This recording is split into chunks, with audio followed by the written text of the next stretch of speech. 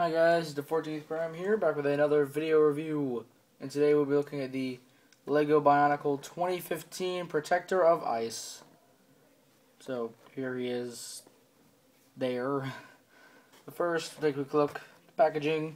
There's a nice picture of him up there. 6 through 12, 62 pieces. Protector of Ice, he has no real name. LEGO Bionicle, thank God it's back. Stuff it can do. You can take him and make that, which I kinda don't really like because basically it's just the protector's weapons on him, and you just take the mask and make it gold. That's basically all it is. I mean, nothing really too major there. But you know, it's not all about the packaging; it's about the figure. But yeah, here he is, and go ahead and get this stupid thing out of the way. It's basically going back to Brain Attack, and I'm just like, ugh. But I mean, it does look like it is a nice little head sculpt. I don't think it's too bad. And these you can just take off the mask, and you can, plug it in here like, I'm controlling you, but I don't want to do that. Like I said, Brain Attack, it sucks. Basically, the articulation on this is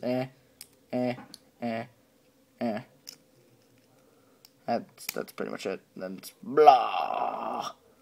That's about it. Put that crappy thing on the side. Now we'll get on to the real thing, which, for a quick comparison, just go ahead and get it out of the way. Here he is with Kobaka. He's the master of ice. He's just a protector. You're nothing. I'm just kidding. Well, he's still a pretty cool figure. Even by himself. He does have nice detail. And this spins like spinning things should. And here's his little gun thing. I'm not really going to fire it. Basically, it shoots out these by this little piece right there. The yellow piece, that little thing. Whenever you turn it, it just goes pew. But I really don't want to shoot it.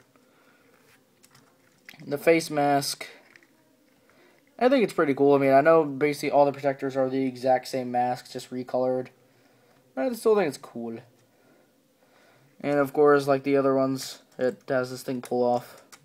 Which basically, forgot to mention this in the beginning, I'm going to do these reviews is I have 4 sets of the Bionicles. I have the Master and then the Protector. I have Kopaka, Pohatu, Tahu, and Una, I think. I don't know. You gotta read his backs. His or her. I don't know what to call it. I don't know what to call it. We'll go with that. Go with it. That sounds good. But yeah. Anyway, articulation, head. Does have a good range of motion, but you want to hold on to this so the mask doesn't come off. Full 360. Can look down. It can look really up. Like, whoa, what's that in the sky? What is that? What is that? Arms can move in and out. For 360. The really thing that kind of sucks is that this is how long the arms are, and it's just that. I mean, something really major there. Legs move forward, back, rotate in and out. Bend at the knee, and foot pivoting. Face mask is coming off. These reviews are pretty much just going to be really, really quick. The protectors. So yeah, my overall thoughts. I think it's cool. Let me get this little crappy thing in here.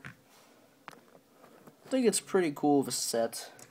Even on its own, I think it's just still pretty dang cool. I mean, I'm very happy to see Bionicle back.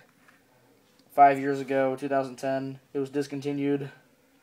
The funny thing is, this lasted for about 10 years, then discontinued, but Hero Factory lasted about 5 years, then discontinued. Which is kind of ironic if you really think about it. Since Hero Factory lasted like half as long as Bionicle.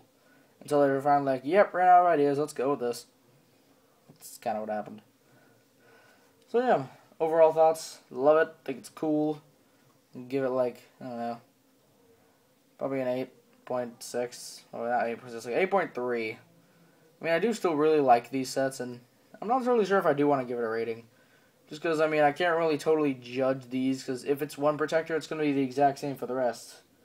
Because most of them are the exact same build. Not the exact same build, but they're basically similar, like, this one's similar, and this one's similar. Articulation-wise, they're pretty much similar, and practically the exact same.